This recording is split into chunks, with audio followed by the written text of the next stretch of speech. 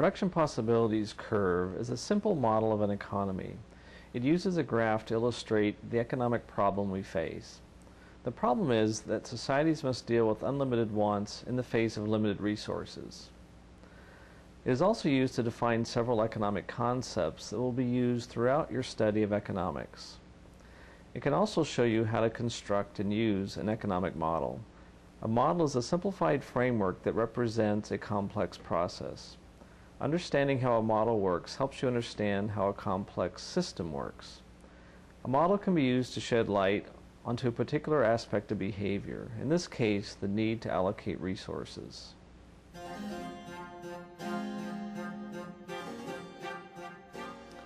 We use 5 simplifying assumptions to construct this picture of an economic system.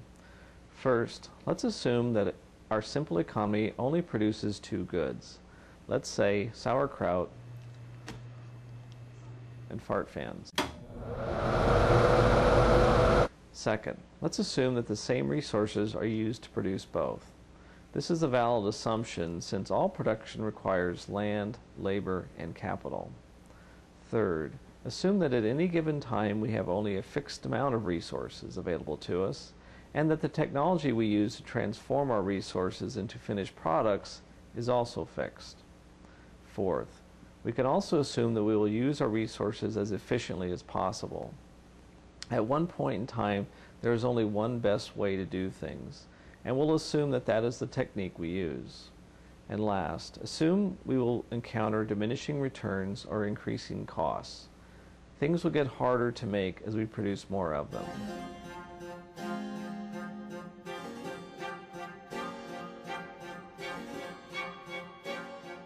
The production possibilities curve is a graph that depicts all the possible combinations of sauerkraut and fart fans that could be produced. Since our resources are limited and technology is fixed in the near term, our choices are limited. If we devoted all of our resources to sauerkraut production, we could produce a maximum amount of sauerkraut, but we'd have no fart fans. Conversely, if we devoted all of our resources into making just fart fans, we could produce this number of fans. But it's not all or nothing. We have choices. We can produce different combinations of sauerkraut and fart fans by transferring resources between the two. The curve is negatively sloped. Since both goods use the same resources and we have a finite amount of resources, producing more of one means giving up some of the other. However, the trade-off is not constant. Because people tend to use the best suited resources first, we will encounter diminishing returns as production increases. Our choices can be divided into 3 categories. Combinations below the curve are possible, but they would be inefficient options. Producing below the curve would mean we are not maximizing our production. We have enough resources to produce more. Since we face limited resources and technology is fixed in the short term, certain combinations are beyond our reach. They are unattainable. Only those combinations that lie on the curve are both attainable and represent efficient use of resources.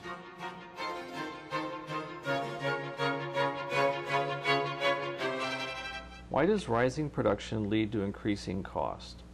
Even though sauerkraut and fart fans are made from the same resources, not all resources are equally well suited to produce both. For instance, some land is better suited to growing cabbage that is used to make sauerkraut than to produce the ingredients needed to make fans, such as plastic and electric motors. Since people are generally rational, we tend to use the best resources first. For example, when we start out making fans, we will use the land and labor and tools best suited to the process. As we increase production of fans, we will need to use resources less well suited to fan production. Thus, the cost to produce each additional fan will increase. As an economy increases the production of one good, it will use progressively less productive resources, which means that it is incurring diminishing returns. This means that as fan production rises, we will need to give up larger amounts of sauerkraut to make more fans. How can we get more? By becoming more efficient or more productive. Getting more resources allows more production. Trading with other economies allows more specialization.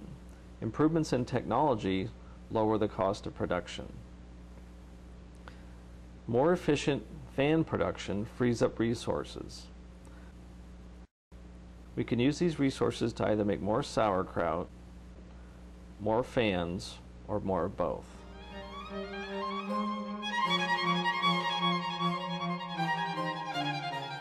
The production possibilities curve is a model that illustrates the concept of scarcity and choice. As we said before, there's no such thing as a free lunch.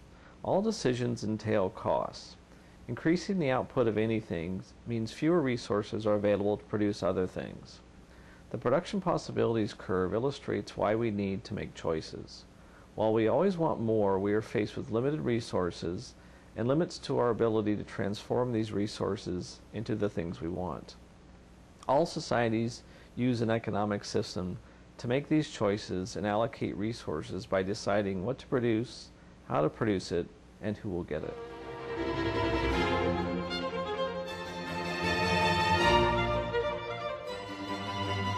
Ideally, an economic system accomplishes three things.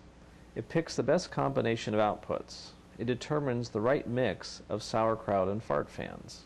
Second, it maximizes the output of those things by promoting efficiency. It prompts us to use our resources wisely.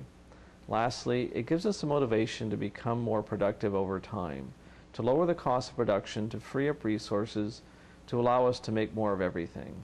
In other words, to raise our standard of living.